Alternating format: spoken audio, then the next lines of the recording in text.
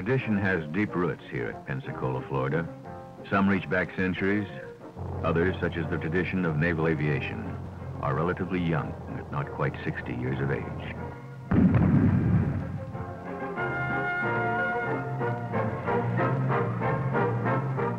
One tradition is particularly significant at Pensacola's Naval Air Station.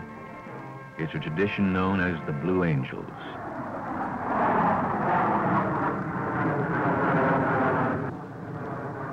A fantastic aerial ballet, precision maneuvers executed with quick and easy grace. A melding of aviators' skills and the performance of high-speed jet aircraft. This is how the Blue Angels tradition is seen in the sky. Like many traditions, it started with a mission. The year was 1946. As representatives of the United States Navy, the newly formed flight demonstration team was directed to demonstrate the tactical techniques of naval aviation.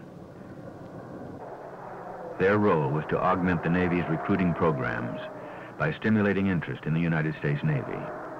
Thus, they could aid in the procurement of naval aviators and aviation personnel and promote morale in the naval service.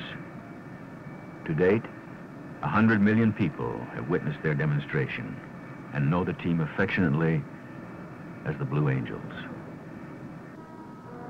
On the ground, the Blue Angels tradition is seen as a closely knit team of 10 officers and 90 enlisted men, all regular career Navy. For each team member, this tour of duty is a 2-year investment, helping to build and maintain the Blues tradition. It's hard work being a Blue. For the pilots, practice every day, practice, and more practice.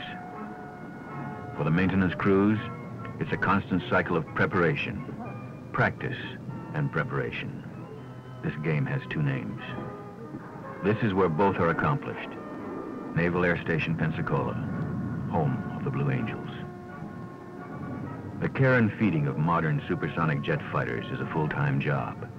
To the crews who maintain the Blue Angels aircraft, preparation is a goal of peak performance at all times. And tradition calls for this task to be done by the finest technicians found in the Navy. The Blues team has all the required service ratings and job descriptions, plus the caliber of skill expected of men carefully selected from a long list of volunteers. The fierce pride of achievement felt by the Blues is reflected in the unique decor of their home base environment. Blue Angels, Lieutenant Russell. This is also a place for hard work. In these offices are carried out all the routine tasks of Naval Unit Administration, plus special tasks imposed by the team's special mission.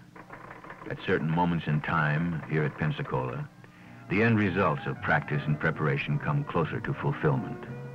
All elements of the Blue Angel team are mustered, men and machines. They are leaving home base for a flight demonstration. It happens about 80 times per year. 100 different pilots have sat in briefing sessions like this one since the Blues were formed. Each is a regular Navy or Marine officer, 26 to 36 years of age, and a highly qualified jet pilot. Each has undergone an exhaustive selection process to become a Blue Angel. Together, they contribute a wealth of special experience to the Blue Angel tradition. There is flight instructor experience here, duty at Naval Advanced Jet Flight Schools, where they helped write the book on precision maneuvers. There is also combat experience here, carrier operations with the fleet in Southeast Asia, interdiction and strike missions over Vietnam's jungles. And to all these former duty assignments, they will return when their Blue Angels tour is over. Right now, the briefing is for a peaceful mission. So we're going to have to take a good look at the field when we get there. Make a standard walk down and VFR type takeoff.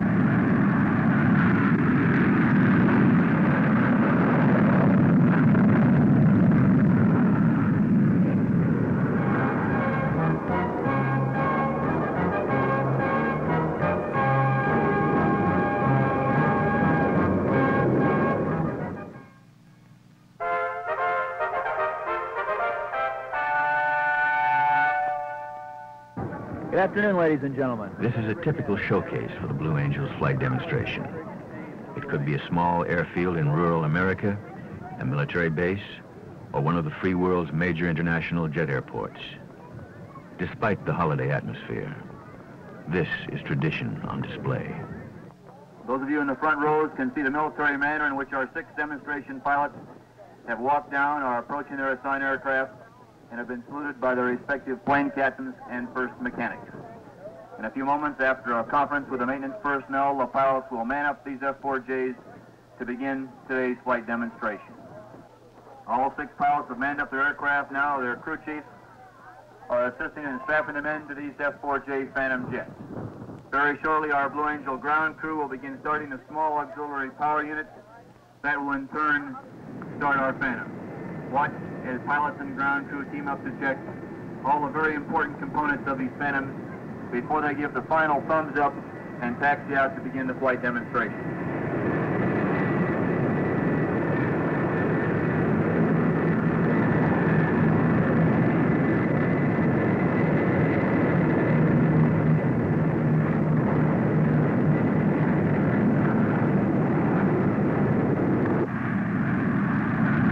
They accelerate down the runway from the right for the Diamond takeoff.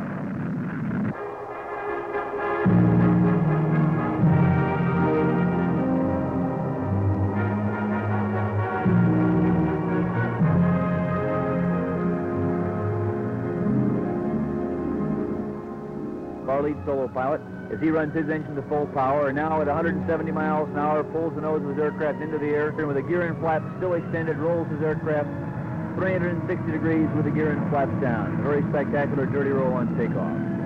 Blue Angel number 6 raises his gear and flaps without allowing his aircraft to climb. He accelerates now down the runway, now pulling back on the stick, climbing straight up, allowing those 2 General Electric J79 engines that power these aircraft to drive his F-4J straight up now as he performs the element on takeoff.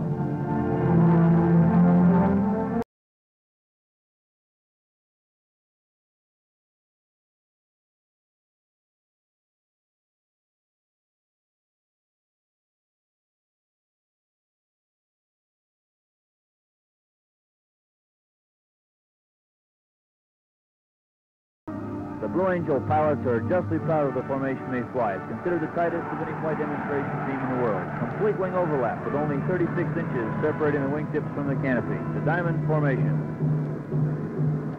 Off to the right now, about a half mile. See if you can see what's unusual about this Diamond formation. As Commander Weed brings them across the field from the right, the Farble formation. The leader, Commander Bill Weed, is upside down.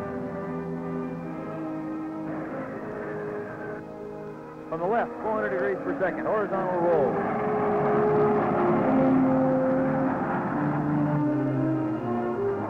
Back in the basic Diamond formation, complete wing overlap, only inches from wingtip to canopy now as Commander Weed brings them in with a very beautiful Diamond roll.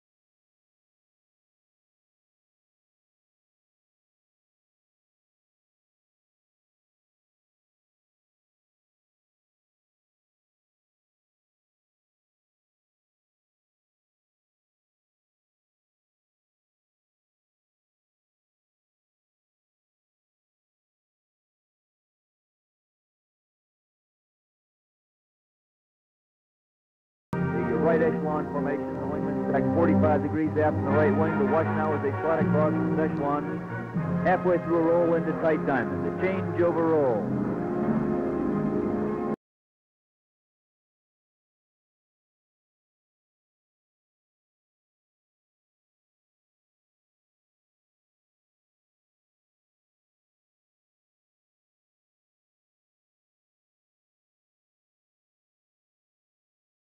Now, it's back 45 degrees back on the lead aircraft's left wing in this tight formation.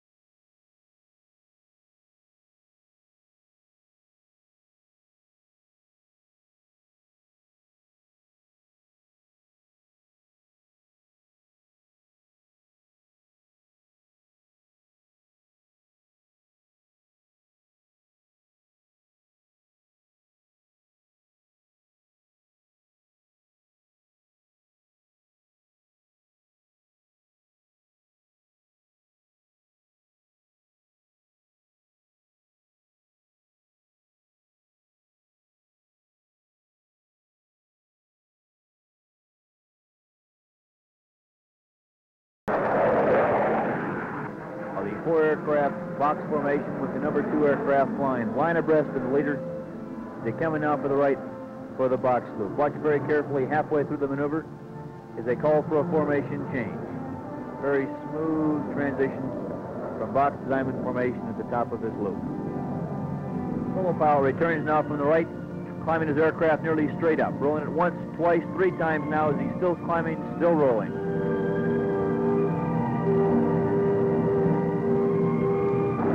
From the right now, with his aircraft upside down, lead solo pilot, he does the outside 1/2 Cuban 8, a maneuver that we call the blivet.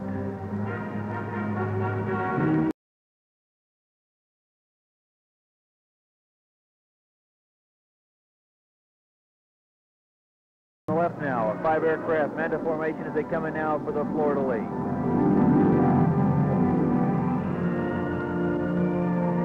I think we've shown you all here today that these McDonnell Douglas F-4Js handle very well at the high speeds we've seen so far. These aircraft, flown by thousands of Navy, Marine Corps, and Air Force pilots, is one of the most successful fighter aircraft in the free world today.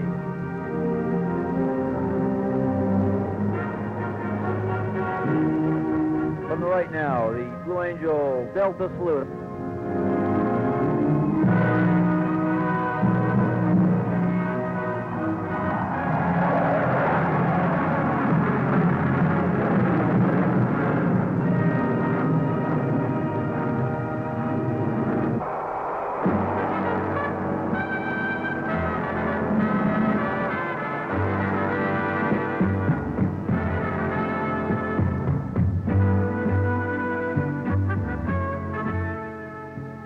Flight demonstration is over.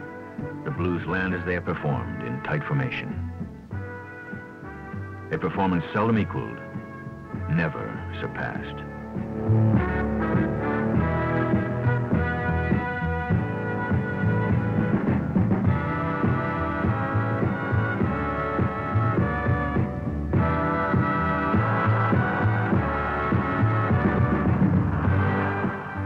For the pilots, this is also part of the Blue Angels tradition, receiving their accolades in person, meeting the public face to face. For the Navy expects each member of the team to represent the service at all times, on the ground as well as in the air. Ambassadors of goodwill wherever the team commitments take them, often inspiring the nation's young men to select a Navy career and so become future standard bearers of the Blue Angels tradition. Tradition's standard bearers. That's a fitting title for all the people who wear the Blues insignia. And the standard they uphold? It's an old tradition, deep-rooted and mellowed by centuries. It's also as contemporary as supersonic flight. A tradition of hard work, a constant striving for excellence, and the knowledge of a job well done. That's the Blue Angels tradition.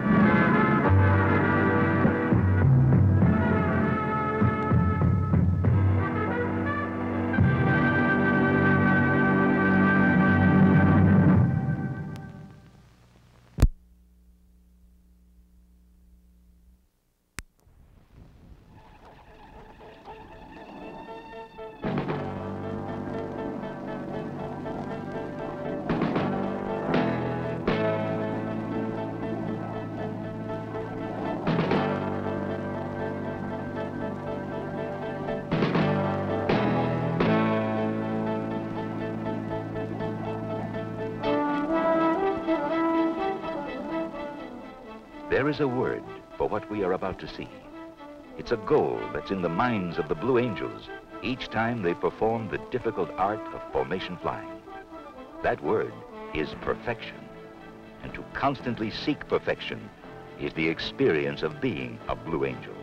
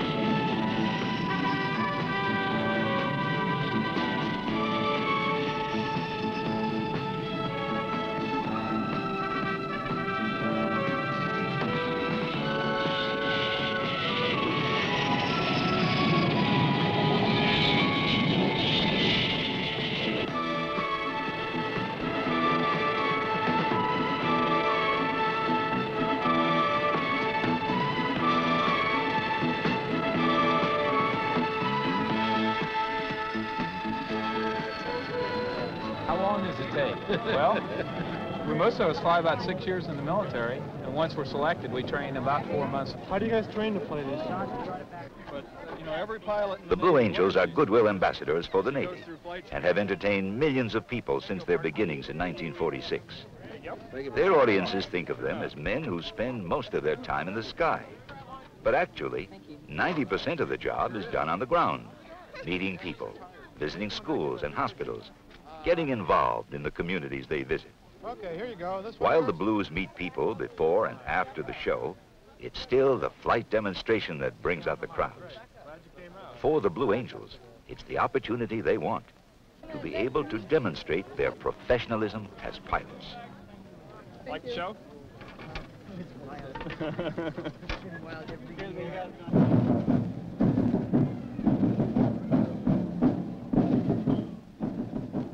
Miramar Naval Air Station, California, one of the 80 shows the Blues appear in during a season. The crowd is expectant. They know that for the next several minutes, they will be spectators to the ultimate in formation flying.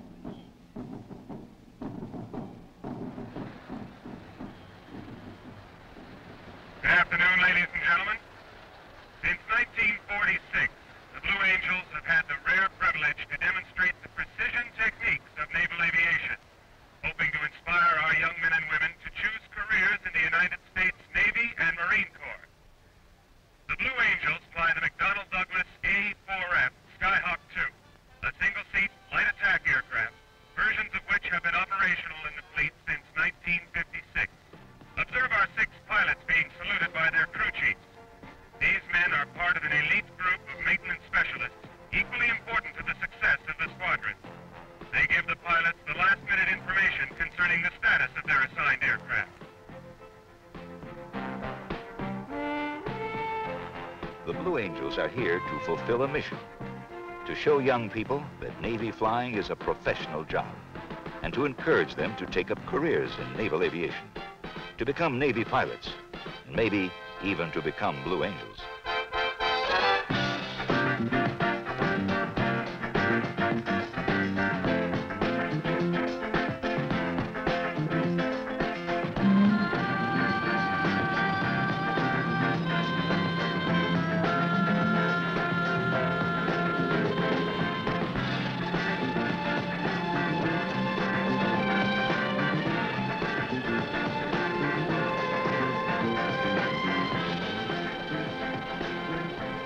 Hundreds of hours of practice have gone into this flight demonstration, day after day in the air, doing it over and over again.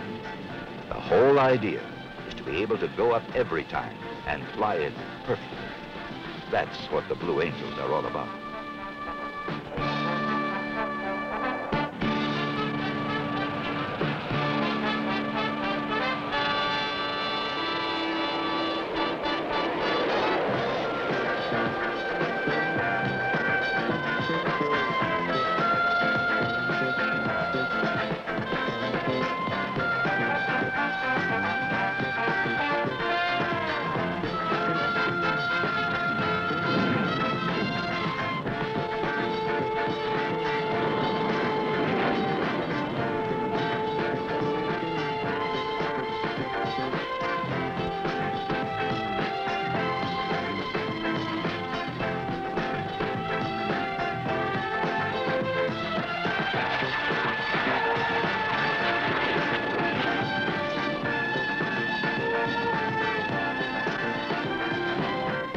Flying with the Blues is a study in teamwork, each pilot depending on the skill of the others.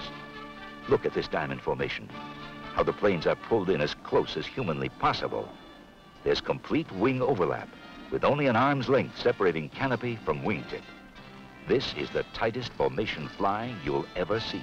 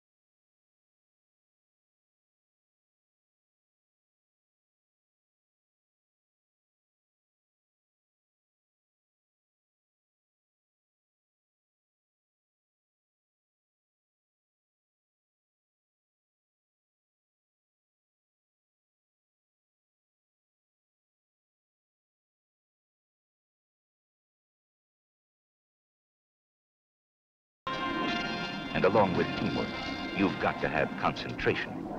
There's a lot to lock in your mind. Your position on the leader and the wingman, your relation to the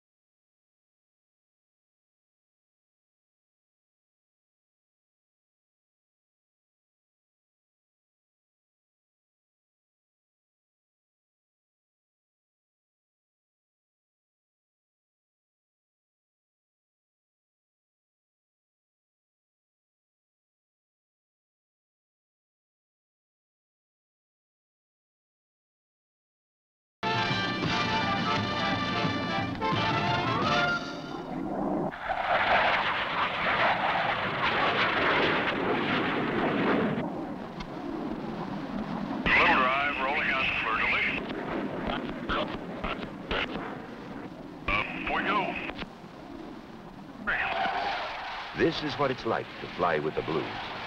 What they do and the way they do it is something you never tire of watching. A perfect blend of man and machine that is poetry in motion, a ballet in the sky.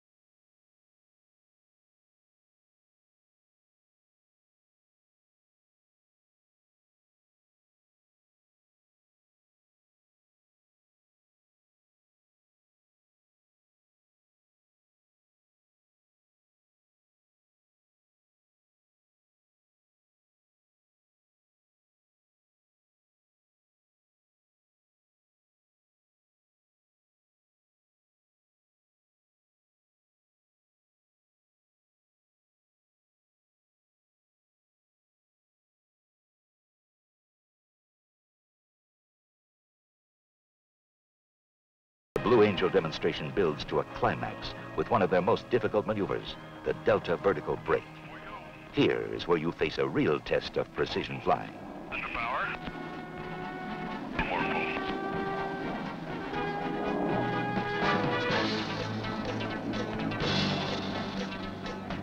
Up you go to 8,000 feet and into the front half of a loop. And then you brake. All 6 planes heading toward the 6 points of the compass.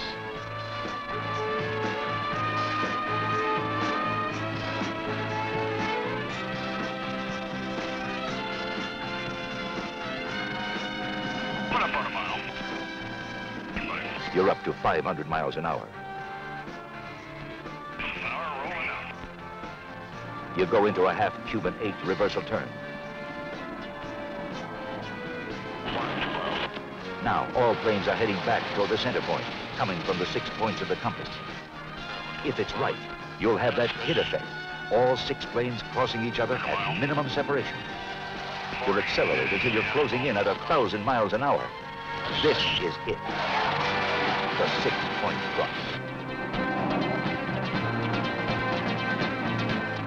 Live, work, and train with a group of men trying to achieve a goal. And you wait for it to happen. That moment when you can say, it was perfect. And that gives you a feeling that you never forget. It's the peak experience we all look for. That's the portrait of the Blue Angels.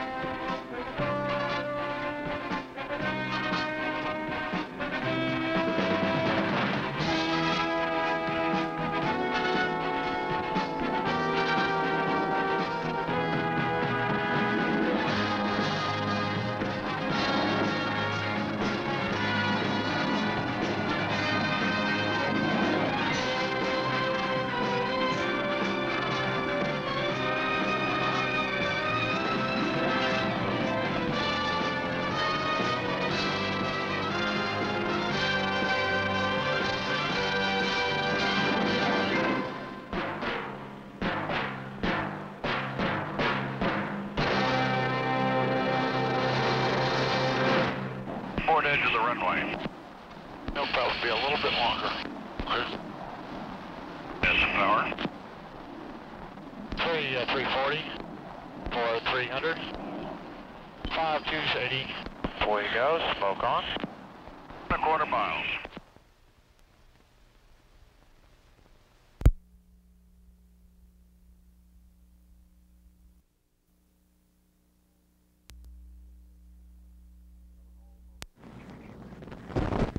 From an almost deserted airfield on the edge of California's great Mojave Desert, a call went out to the top racing pilots of America. A challenge to compete in the first air race of its kind ever held. 66 laps around a 15-mile pylon course, flat out for 1,000 miles with no holds barred. No restrictions on horsepower, size, weight, or modifications. There were only 3 limiting regulations. Every entry had to be piston-powered, propeller-driven, and have a qualified pilot. The top racing teams of the nation accepted the challenge. From all over America, they came with their sleek aircraft, their brute horsepower. For 3 punishing days, they qualified and held briefings. Are there any questions on practice or qualifying? Yeah. Is there some possibility of having a fuel truck available in the pit today for alternate pilots so we don't have to taxi all the way back and refuel? Okay. Is there room down on the end of the taxiway there to sit out of the way? In other words, we get down, there's too many, can we dog off and wait? Yeah, it's real okay, well, wide and everything. No sweat. We like every airplane, too, today when you're practicing to make a maximum performance takeoff here. Because you're going to have to do it in the race. The more practice you can get, the better it's going to be for you. Myriad problems were solved at the briefings that led to the parade to the post of these quarter-century-old war horses. Today's race will be for 1,000 miles, 66 laps around a 15-mile pylon-marked course. This is a first time for a race of 1,000 miles. No 4-engine airliner has ever before been entered in such a race. Each pilot faces different problems and plans a different strategy. It'll be about a 3.5-hour race, a 3-hour and 15-minute race, but it's a checkered flag finish. I mean, everybody finishes when the checkered flag goes. Old airplanes mean continuous problems, up to the last minute. If anybody knew of a 51 that wasn't racing, from which I could borrow a canopy. A white airplane. Those are 96s you're putting in there. Right. Those brand new ones you just gave me. We can't go non-stop, no way. Listen, I'm electing to stop. I've told the pit I'm going to stop on the 25th lap just for a pilot change. We have to turn inside the pilot because that makes it a little bit tight for the 30. These men are a breed apart. They earn their living in a variety of ways. They are doctors, advertising executives, cowboys, and professional pilots. They fly for the sheer joy of it. I'd like to run takeoffs between 4:30 and 5, practice takeoffs on runway 30. And these multiple aircraft departures are encouraged because comes tomorrow, you're going to have a guy on each side of you or someplace, and let's not run into each other.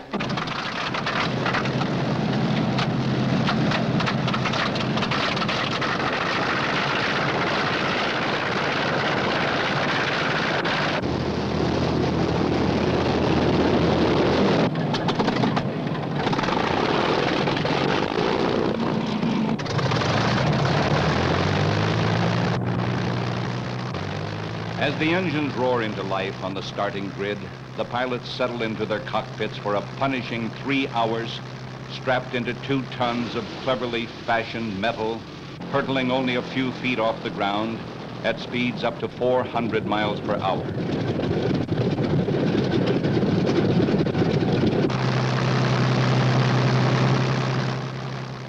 When the green flag goes up, brakes are applied and throttles are eased forward. Tension mounts.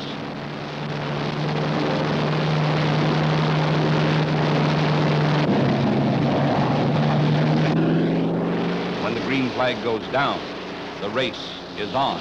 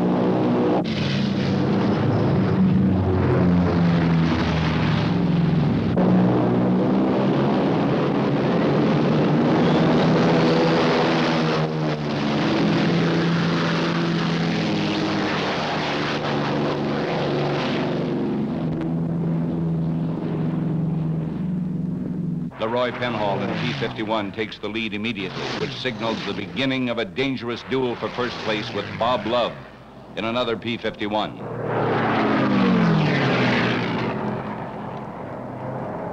Ron Reynolds' Bearcat slips past Gunther Balls on the straightaway. Bob Love, virtually on the deck, holds the lead for 3 laps. But the pace is too much. Throttle settings too high. Engine temperatures skyrocket. Love is forced to throttle back. Meanwhile, back in the pack, another battle develops among the multi-engine planes. Wally McDonald's B-26 bomber finds itself in a duel with Gene Akers' single-engine F-4U Corsair. This nightmare at high noon, which pilot Darrell Greenemeyer has dreamed up for a race, has sent cockpit temperatures soaring to the 160-degree mark. Okay, let's switch off the aft tank, go to the auxiliaries, and be sure and use that boost pump. Miss America, give induction temp reading next data leg. Miss America, Greenemeyer is out. Greenemeyer is out of the race. The irony of it all. The first casualty is Darrell Greenemeyer, the man who conceived the race. He's down with a cockpit full of hot oil. Bob Guilford's F-4U is in for its first pit stop.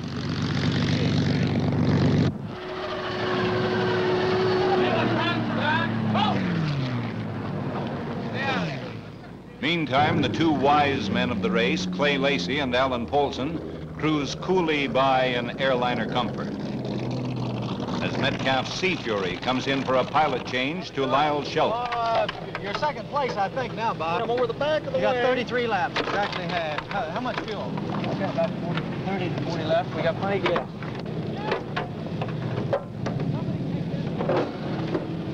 It registers about 30 on the gauge. We'll see right now exactly how it is. You what? How fast is Sherman going? Real fast. Okay, then you can put on at least 37 inches. Well, that's the break point, I think. Hey! Oil can here!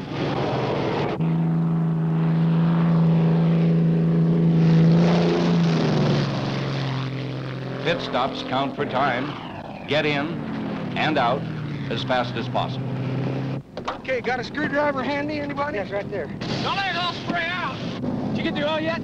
Check that, you gotta check it yet. I gotta check that clamshell actuator. How much Let's have that other fuel hose. Give me another fuel hose. I think it's hot in here. You're a little hot, aren't yours? Yeah. If I got 27 to go.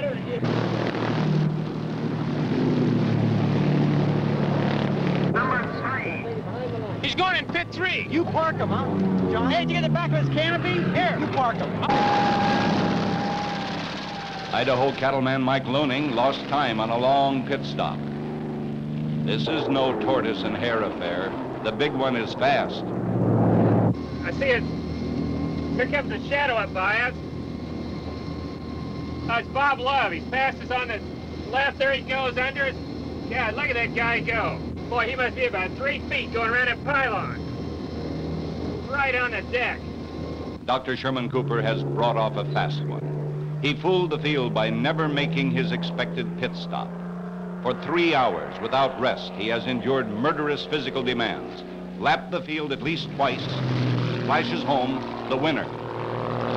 Cliff Cummings, P-51, roars in a close second, and Mike Loening third. Clay Lacy and Alan Paulson, who put an airliner up against the fastest prop-driven fighters, surprised everyone by starting in 20th position and finishing in 6th place. Cooper's Sea Fury had made a magnificent win. Super Snoopy drew a warm-hearted crowd.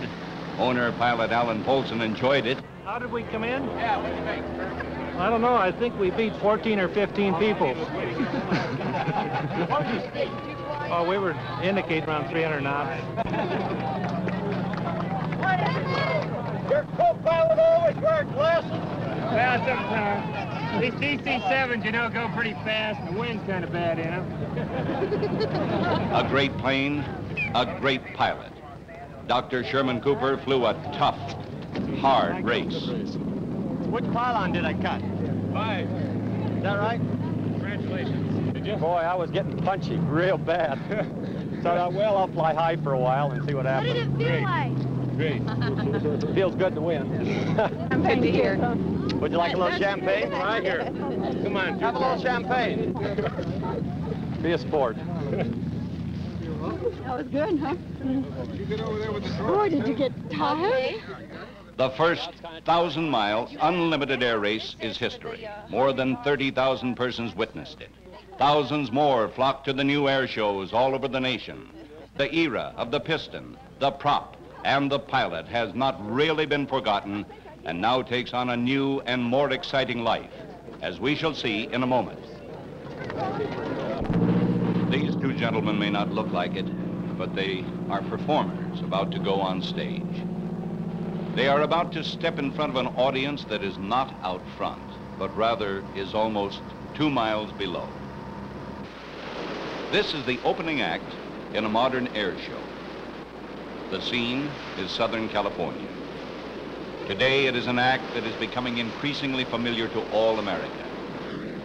The air show of today has everything the thrill-seeking audience could desire. It is a compendium of all the spine-chilling acts that stem from the old barnstorming days of early aviation. It brings out the crowds by the thousands. It has all the true flavor of an old-fashioned 4th of July picnic. There are flags and races, hot dogs, brave men, and beautiful women. Only in her 20s, Carolyn Salisbury is the premier ballerina of this air show. Carolyn Salisbury has put as much dedication and study into perfecting her airborne pirouettes as any disciple of the famed Ballet Russe. More than that, she has put her personal treasure into the construction of her specially designed aerobatic Clark's airplane. She bought and paid for it herself.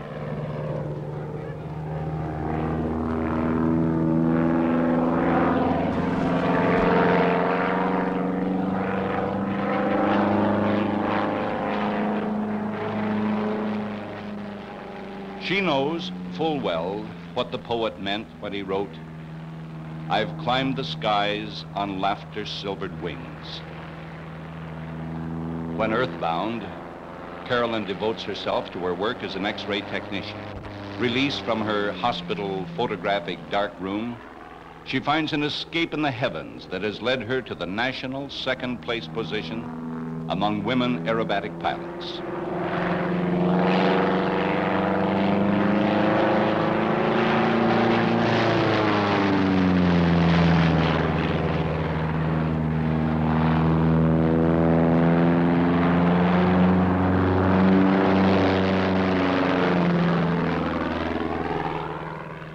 Joe Hughes is at the controls of his Super Stearman, a 600-horsepower brute of an airplane that serves as the mount for a brute of a man who rides it like an aerial cowboy. John Kasian climbs from the front cockpit to the upper wing. As he does so, he fights against a 100-mile-an-hour wind that seems determined to wrench him loose. Struggling into an erect position against a seemingly frail back support, he takes a position that he will maintain, regardless of the attitude of the airplane.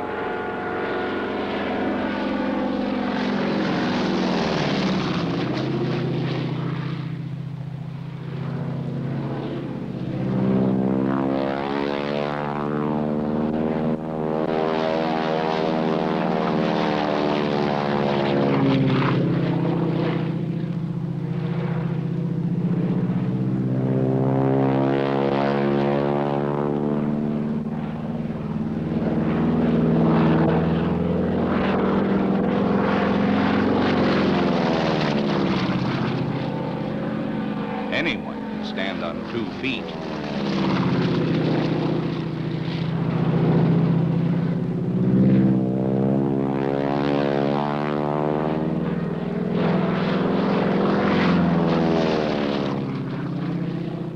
How does one take a bow from an airplane? Here's how.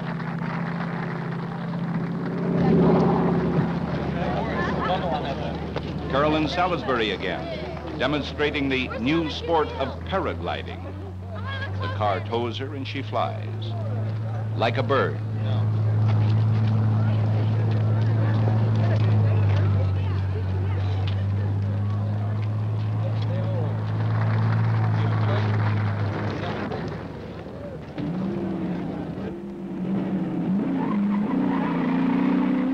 50 years ago, this airplane would have been a World War I Jenny. The car would have been an Apperson 8. The act would have been the same. Art Scholl is driving. Roy Sprague is piloting the Piper Super Cub. John Kasian is on the car's hood. Kasian is going to transfer from the car to airplane. Got it. Go, John.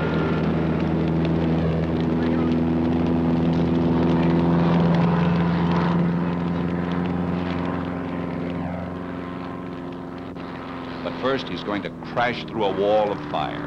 A wall made of flaming boards that will only give way when his body smashes through at almost 100 miles per hour.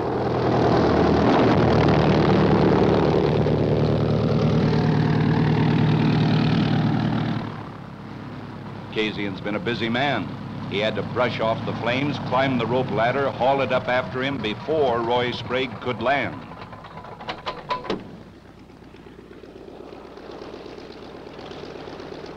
Top air show stars, John Kasian and Roy Sprague.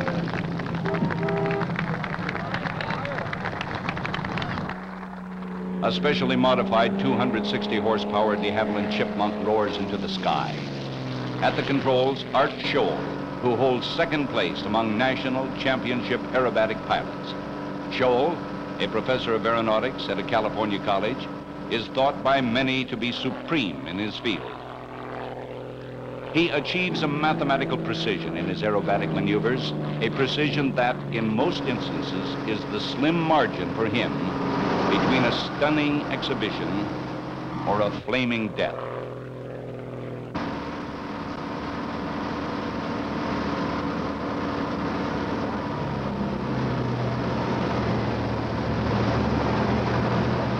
Scholl looks left as he is joined by Skip Volk and another Chipmunk.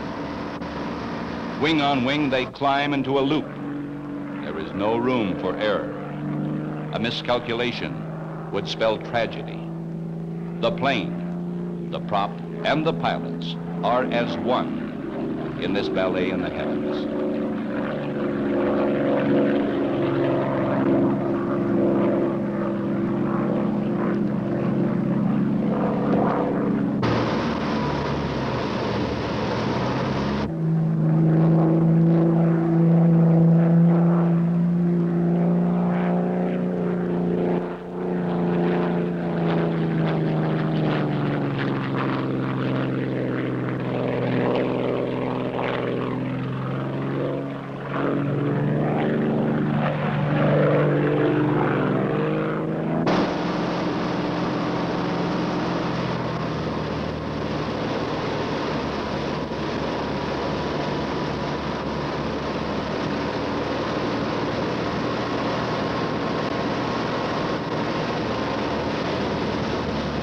Skip Volk climbs almost vertically to roll out in an Immelman at the top.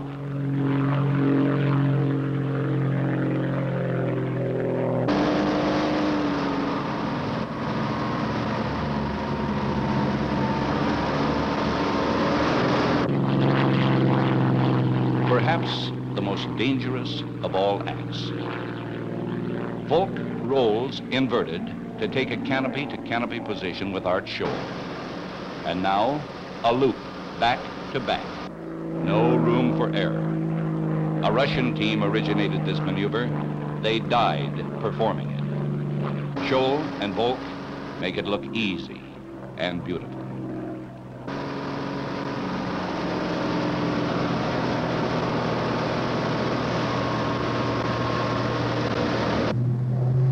Now, Art Scholl at full throttle builds up speed.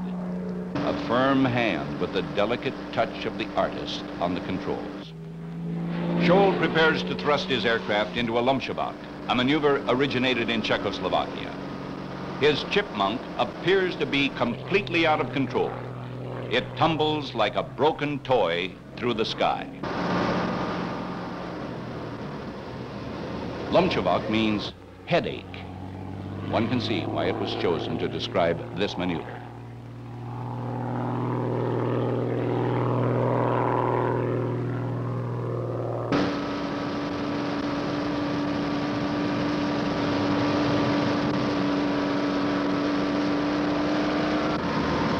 Skip Volk looks up.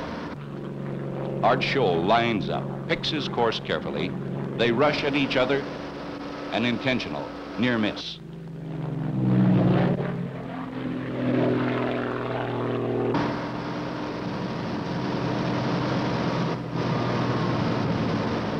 Bolt watches Art Scholl as he enters another tumbling Lumshabat.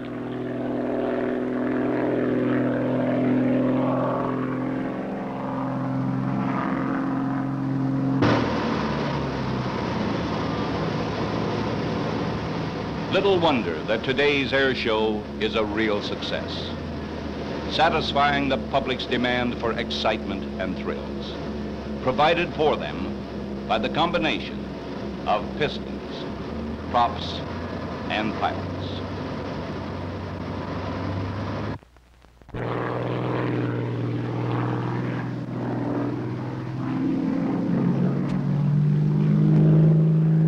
The pistons and the props are pretty much the same as the Barnstormers had. But the pilots are something else. Their skill exceeds the best of yesteryear.